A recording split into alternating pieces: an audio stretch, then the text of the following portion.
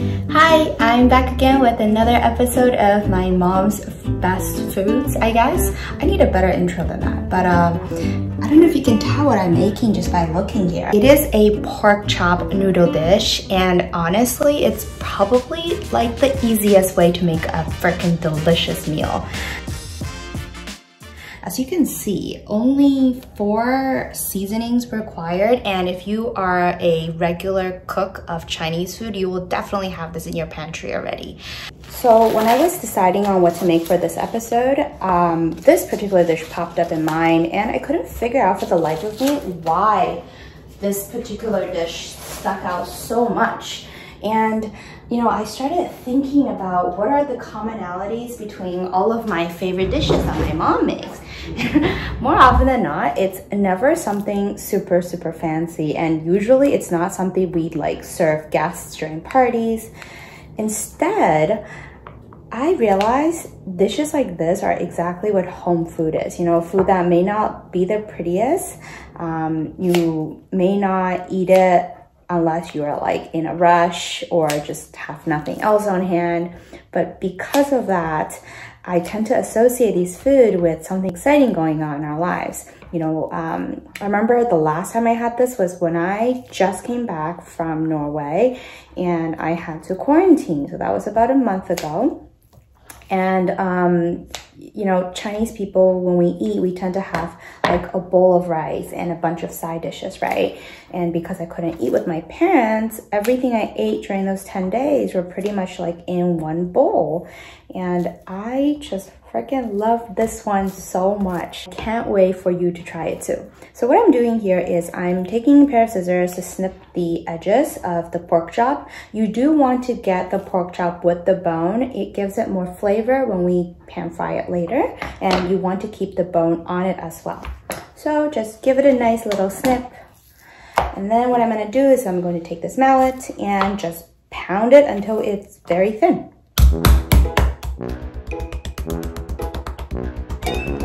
I'm gonna give you a close-up of this meat.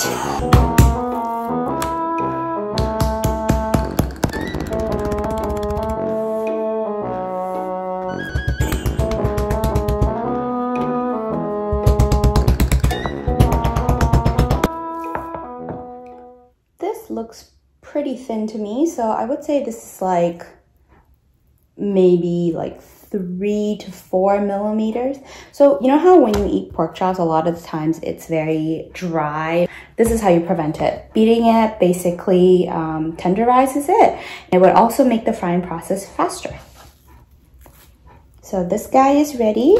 It's about double the original size if you want to see a side-by-side comparison. Now we're going to move on to this one. I'm making enough for 2 portions today. Oh, also, if you don't have a mallet at home, feel free to just take a hammer and like kind of wrap it up with a saran wrap and a rubber band, or just wash it really well. I've done something similar with the back of a knife before also, or like, like a rolling pin would be perfect for this too. So you don't have to buy one of these if you don't have one. But let me tell you, it is very satisfying. All right, we're ready for the next step. Can you see? Okay, cool. We are going to season these guys. You just want to lay them flat. We have about equal parts salt and black pepper, but of course, depending on the size of your meat, you want to use the salt sparingly. Keep in mind, these are thin, so we are going to be coating both sides, so you don't want to over season this. Now with the black pepper. All right, we're just going to flip these guys over. So as you can see, I'm not really, you know, going crazy here. Just season it enough so that it's well flavored. Rub it in a little bit. Love my pork chop very peppery, so I'm going to add in all of these guys. And really, I think this is what gives this dish a lot of flavor. And I apologize at the mess. Looking at a camera screen while doing this is very dizzying. Still very new at this, so please bear with me until I get the hang of it. So we're just gonna rub this in. Okay, so I got a bowl. Now what you're gonna do is you're going to lay your pork chop down flat. Don't do it like me. Make sure that they're not overlapping too much. All right, and we have some oyster sauce. Now, this is one of those things that unfortunately you really shouldn't substitute. The reason is because if you use soy sauce, it is too liquidy, and I mean, it will give it a nice flavor, but the problem is since we will be kind of pan frying it, too much liquid will make it splash a lot, and it's just not as good. So definitely get some oyster sauce, also known as hoisin sauce. They do sell these, I think, even in like Furls Metro, so you don't have to go to any specialized stores for it. Just give it a generous massage. Make sure that it's, you know, fully coated in every part of the meat. All right, now we're going to get our pan ready. So the key to frying pork chop in this recipe is having super hot pan and pretty hot oil as well. You can pretty much tell by drizzling in like a drop of water. If it sizzles away very quickly, it is ready. So I am using a wok today to fry my pork chops. The reason is because it is pretty much the most hassle-free way to pan fry anything with a lot of oil. Otherwise, it will splash everywhere and you might get injured, and it's just a lot of cleaning up to do. But this shape is perfect for frying something like pork chop. You'll see later. So I highly recommend this. But of course, if you don't have one, any non-stick pan would work. So I'm gonna put you guys up here. This is like a new setup I'm experimenting with. So let me know if it works for you. So you see how the water sizzles away very, very quickly. So that's pretty much ready. Make sure you're using something with like high enough, what's it called? Burning temperature so it doesn't burn.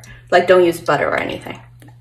You will need a lot of oil. Okay, I forgot I had to take the camera off to film this step. So basically, you have to put on your cornstarch at the very last second so that it doesn't soak up too much of the sauce. About 2 tablespoons will be good. And you just want to rub it all over the pork chop once again. And the point of this is so that it absorbs the moisture, traps in the flavor, and it helps it fry really nicely. Cornstarch is used very frequently in Chinese cuisine, usually either as a thickener or as a frying agent, kind of like this. Hard to do this with one hand, so I'm gonna put the camera down for a second. All right, you can see? Okay, cool. So I'm just gonna rub it in. What you want to see, so this is not good, it's like mushy. What you want to see is kind of this kind of texture everywhere. So if you don't have enough cornstarch, feel free to add more. You can always shake off the excess. This is what's going to give this pork chop that like nice crispy coating without it being so heavy. So things fried in cornstarch tend to be not as airy, but you do get a very nice crispiness that you don't get from like other batters. Cornstarch, I find, doesn't take away from the flavor of whatever you're frying, because when you coat anything in breadcrumb, it suddenly tastes kind of half bready, you know? All right, so the oil is just about smoking. I have it on like medium high-ish. You just don't want the meat to burn when you put it in. So in it goes. Oh, actually, we're gonna do it one at a time. Ooh, my bad. There we go.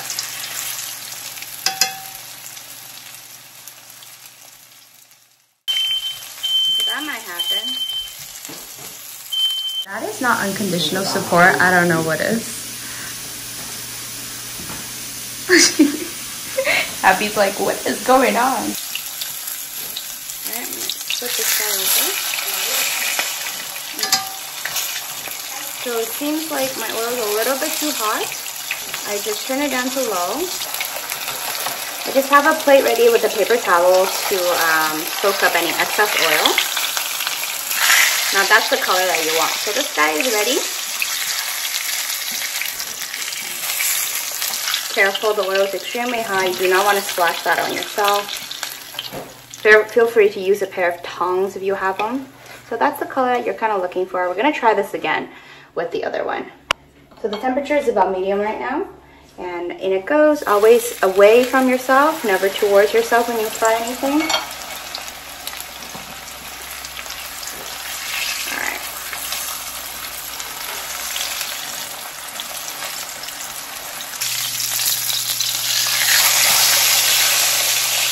Look at that golden color.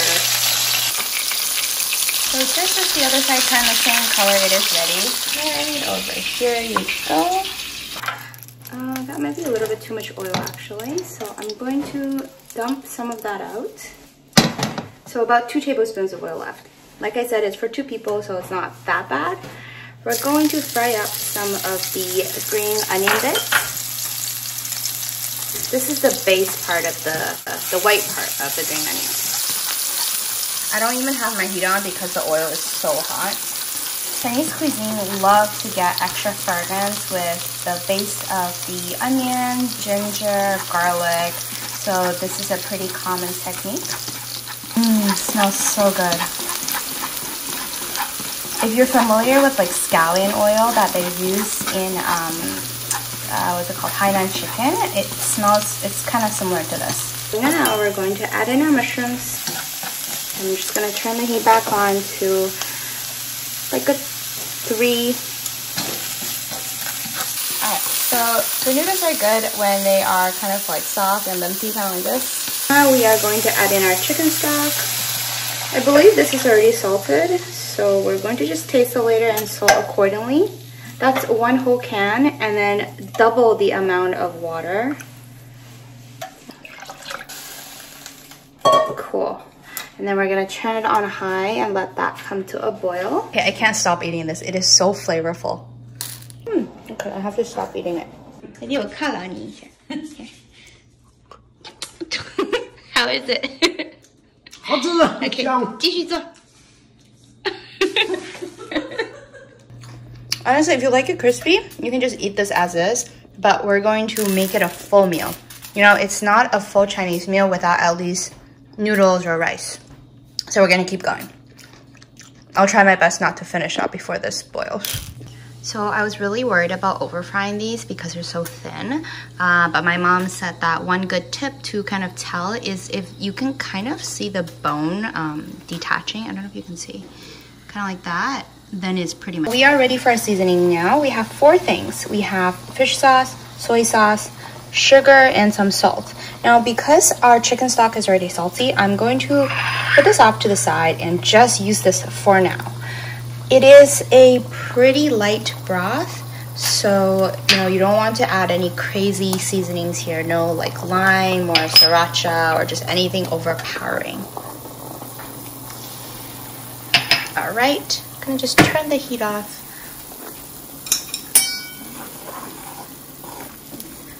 The characteristic of this noodle dish, it's a very light and clear broth. And there's a technique to making sure that it stays that clear when you add the noodles in and not all starchy and foamy, which I will show you later. But first, and the sugar adds a nice refreshingness. Goes well with the natural sweetness in the mushroom as well. So it is on the lighter side, so I will add a little bit of salt. I'm only gonna add maybe like that much. Just as you go, not just as a way to tell if it's ready, but just a good way to like. It is so good. Oh, and my mom just said that keep in mind that this is not the final broth. Once you add in the pork, it's going to release a lot of extra flavor, both from the oil and also the bone, so it's going to get even better.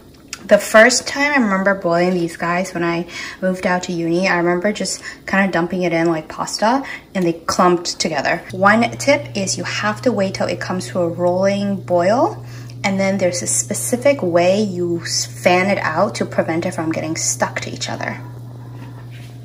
I'm going to share with you what the tips I didn't have when I first began cooking. And you want to fan it out. So you basically drop it down the middle and you let it go, and then it will do its thing. So my mom said it usually takes 6 minutes. You know it's ready when you pick it up and it's limpy. So this is still too hard. And we're going to do the pinch test afterwards. Just keep an eye on it because it might boil over. In that case, just add a little bit of cold water and you'll be okay. Too many things going on. All right. So it seems like it's about to boil over. I'm gonna add a little bit of cold water just to help it slow down a little bit. You won't have this problem if you don't have as much liquid as I did. but since I'm making enough for 2 people, you need enough to just make sure that it has enough liquid to disperse the starch. The characteristic of this broth is that it has to be clear, and a lot of times what happens is when you drop the noodles into the broth, it's going to turn muddy because of the starch. So one trick to prevent that from happening is to stop cooking the noodles right under. And we're going into a colander. And you want to wash away the starch that's stuck to the outside of the noodle, like the free floating starch. Quick rinse under full tap water. So that is good. You don't want to do it too much, or else, same with last time, you won't be able to get the flavors in. It is still pretty hot. It's back on to like a medium. And we're going to add in our noodles.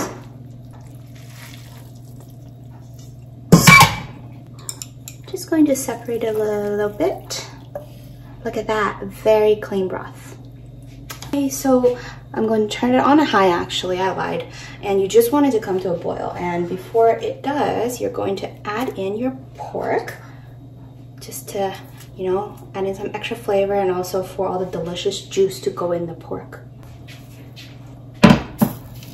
So we're just going to blend some veggies. I'm going to add a little tiny bit of salt and a little bit of oil.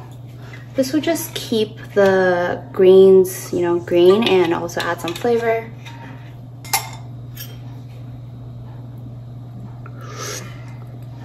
Oh, it's so good. The meat we had was just a little bit under, same with the noodles, and this final boil is what's going to allow both of them to finish cooking at the exact same time. As you can see, it's pretty clear here, but over here some foam is happening, so I'm just going to turn it off now, and everything will be okay. What I'm going to do now is I'm going to take out the pork. So as you can see now, that completely changed the outside texture. The cornstarch that's stuck onto the meat is now soaked with this delicious broth.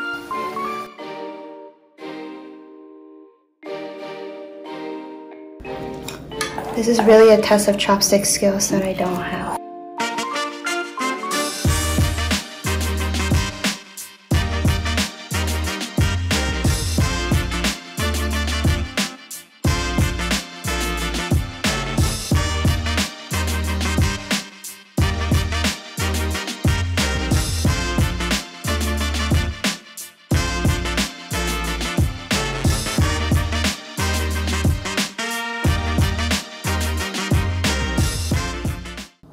今天这个面煮得很好，面一点都不糊，很筋道。